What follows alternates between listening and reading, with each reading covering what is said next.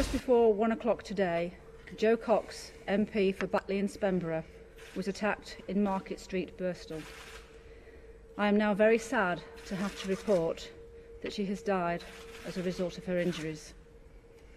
Before going into further detail, I would like to express our deepest sympathies to her family and friends at this tragic time. Jo was attacked by a man who inflicted serious and sadly ultimately fatal injuries.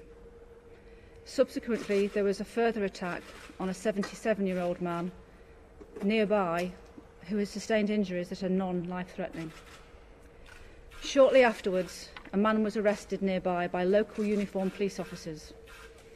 Weapons, including a firearm, have also been recovered.